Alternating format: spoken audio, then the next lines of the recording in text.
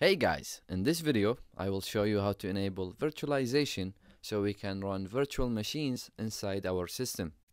Please note that this only applies for Windows and Linux operating systems, and it does not apply to Apple computers, because all macOS computers that have an Intel CPU should have virtualization enabled by default from the factory.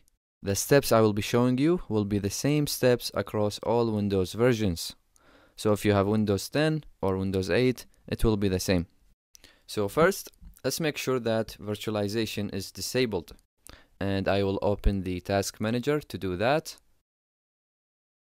Now it's opened, I'll go to performance and select CPU, and as you can see, virtualization, it says disabled. So to enable this, we will need to access the BIOS settings. BIOS is a software installed on a chipset on the motherboard, which stands for Basic Input-Output System.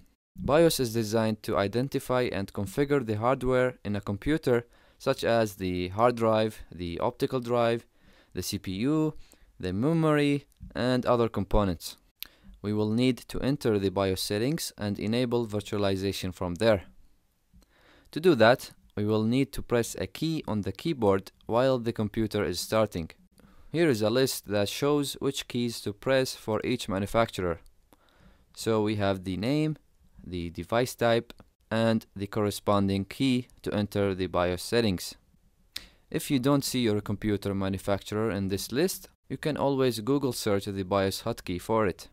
Feel free to pause this video and look up yours. For example, if you have an Asus and it's a laptop, you can press either delete or F2 to get you to the BIOS.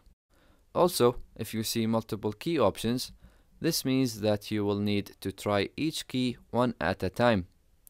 This happens because companies usually make changes when they release a new device. So, if you have a Toshiba laptop, for example, start with F2. If it didn't work, restart the system and try F1. If that didn't work, restart again and try Escape, and keep trying these keys until you find the key that will redirect you to the BIOS settings. Now let's see how we can do that in practice. I have a Toshiba laptop running in here, and according to the list that we just saw, I should try F2, F1, Escape, and F12, and one of those keys should get me to the BIOS settings. For this laptop, I know that F2 will get me to the BIOS settings, so first, all we have to do is restart the computer, and as soon as the computer starts, we will keep clicking on that key that we got from the list. I will actually restart the computer manually, so I will first shut it down. I'm going to turn it back on. Once I click on the power button, I will directly click on the F2 repeatedly.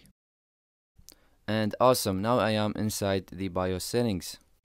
This is how the BIOS page looks for me. Yours might look a bit different than the one I have. That also depends on the computer you are running. Even though they might look different, they will function the exact same way. And we can see the controls in the lower section of the screen, and we can use these controls to navigate through the BIOS settings. So now I am in the main page. If I click on the right arrow on the keyboard, I will move to different tabs, as you can see. And the goal here is to look for virtualization setting. So in my case, it is under the advanced tab here. If I press the down arrow, I can scroll down through the list of options. And the option I want is called virtualization technology, and we can see that it is set to disabled. So if I hit enter, we will see a different option here called VTX only. For you, it might just say enabled and disabled. I will hit the down arrow to select VTX only and click enter to accept this option. Now we are done modifying this setting, so let's save the changes and exit the BIOS.